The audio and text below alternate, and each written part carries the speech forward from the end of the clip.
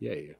Okay, I guess the last time we saw you, you picked up your first UFC win. I'm just curious, kind of what that moment meant for you in terms of confidence and just feeling comfortable in the UFC. Primeira vez que a gente te viu, quer dizer, a última vez que a gente viu você, a vez mais recente, você teve a tua primeira vitória no UFC. Então, o que que isso trouxe para você? Como é que... Só gostaria de voltar para esse momento. Isso te deu mais confiança? O que que isso trouxe para tua vida? Ah, mudou muito. Eu acredito que é um passo que a gente dá muito maravilhoso para frente. Ainda mais que eu estava vindo de derrota, tira um peso das costas. E eu estou me sentindo no meu melhor momento. Tenho certeza que, como eu estou falando, eu não estou aqui para brincar. Eu estou aqui para ser campeão e eu vou ser campeão. Obviously, a wonderful moment. Just that it's something a step forward, a leap forward in the direction that you want to get taken. Especially because I came from losses, so it was a weight that got lifted off my back as well, and just goes to show that I'm not. I want to show people that I'm not here to play. I'm here to be a champion. I'm gonna be a champion. And then I know we were supposed to see you in April, and you weren't able to compete. Just curious, kind of what happened then. Why were you not able to fight in April?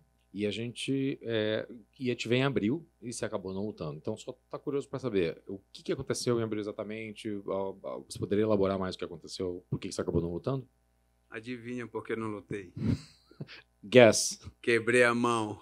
I broke my hand. Quebrei a mão treinando, o osso foi para fora. Então, queria lutar assim mesmo, porque eu não tinha dinheiro para pagar a cirurgia. O médico não liberou, mas graças a Deus deu tudo certinho. Aí eu tô de volta e tenho certeza que Deus sabe o que faz e me deu um oponente melhor, ranqueado. A última vez que eu vi estava top 15, não sei que rank ele tá, mas estou pronto para lutar com quem for. So yeah, broke my hand and I hit somebody really hard and the bone was kind of exposed off to the outside. And I wanted to fight. I really wanted to fight because I ain't got no money to pay for the surgery.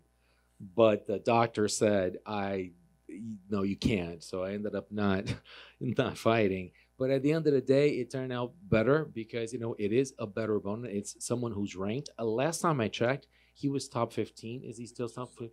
Ele saiu pouquinho do top 15, só pouquinho, but he was top 15, and God writes, the rights or wrongs, and ready to compete. I'd say probably exposed bones are not good to fight with.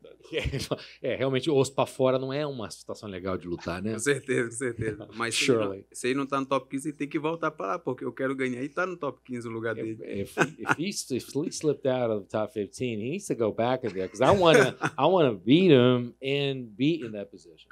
Well, I did want to ask you about that because Drew, does have a nice reputation now. It's a sold-out arena as well. So I'm just curious what you think about this opportunity, this challenge. E falando sobre ele, porque ele tem essa coisa de já ter lutado numa... vai ser uma luta numa arena que vai estar lotada. Poderia falar um pouco sobre ele, a experiência que ele traz? Então, meu oponente é um cara bom, como eu sempre falo, ele é bom para ele, não bom para mim. Eu sei que a torcida vai ser toda dele, por conta de ser americano, mas, para quem não sabe, eu já moro na América há 8 anos, praticamente, e eu tenho certeza que depois dessa luta a torcida vai vir toda para mim também, porque eu represento a América. Eu estou me sentindo pronto para lutar com quem for. Eu me sinto no meio dos melhores já. Por isso que eu me vejo como campeão. I do understand. Well, he's good. My opponent is good. But he's good. What I like to say, he's good for him, not for me. And I know that the crowd is going to be on his side for being an American. But I've been here for 8 years, and I do represent America as well. And when I beat him, I maybe turn the crowd around and have him start rooting for me. Só o final da tua resposta que você falou depois de você falar dele, que você representa a América, só mais uma coisinha.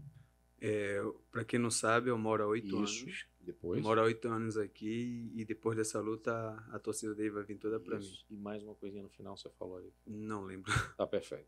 There was something that he's stuck in the middle there, so no problem. On paper, when you look at your two styles together, this looks like it could be a very exciting kind of fight of the night type fight. Are you expecting that type of matchup? No papel é para ser um arranca-rabo, pega pra capar, um lutão. Tá esperando isso mesmo? A potencial de luta da noite? Eu acredito que vai ser uma das melhores lutas da noite, porque eu sou strike. Para quem não sabe, muita gente pensa que eu sou do jiu-jitsu, que eu finalizo meu oponente, mas não. Eu venho da arte Muay Thai, treino desde 7 anos de idade. Eu tô pronto para lutar com ele 10, 20 rounds de porrada.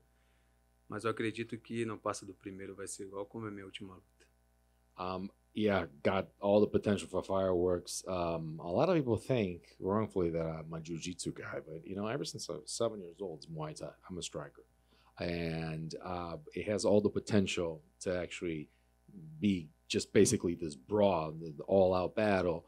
But I don't think it's gonna go past the first round. It's gonna be like my last fight. Last thing for me, win here. I know you're talking about the rankings. So what's the goal moving forward? Are you looking at names in the rankings? Are there like locations, dates? Like, what do you see with a win here? Última pergunta minha. O que você vê? Você tem uma luta como essa contra um oponente que estava previamente ranqueado, mas os próximos passos você daí gostaria de ter gente num certo lugar do ranking, pensando já em datas talvez, quero lutar contra uma pessoa que esteja em X posição, ou numa data tanto, ou em tantos meses. Qual é o teu futuro? O que você planeja? Então, meu plano daqui para frente é, depois dessa luta, em fé em Deus que eu vou ser vitorioso, eu pretendo desafiar o Rafael Alves, porque ele falou que ele era o melhor Rafael. São 3 Rafael que tem na categoria.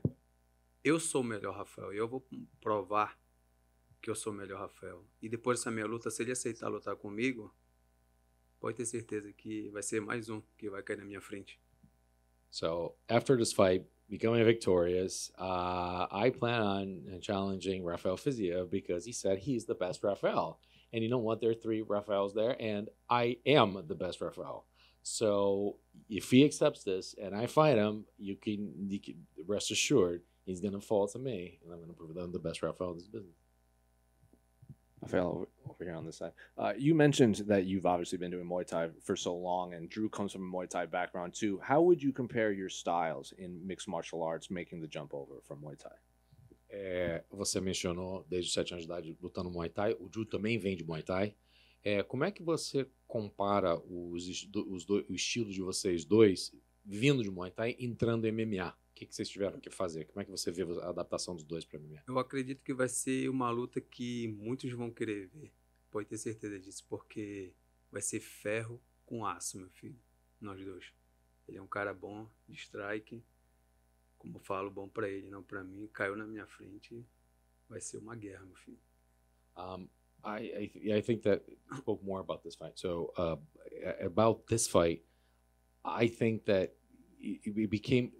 it basically both became strikers at this in this sport, and it's gonna be a battle between iron and steel, and I'm gonna beat him up.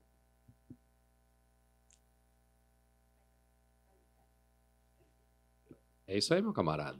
Antes de tudo, eu queria agradecer a todos vocês que estão por trás das câmeras, que divulgam o nosso trabalho. Sem vocês nós não somos nada aqui nessa terra. Que Deus abençoe cada um de vocês. E vamos que vamos. Sábado vai ser um nocaute lindo para vocês. For everything, I just wanted to thank all of you guys for what you do, behind the scenes, to actually show our work and to showcase what we do. May God bless each and every one of you. And Saturday, it's going to be a knockout for you.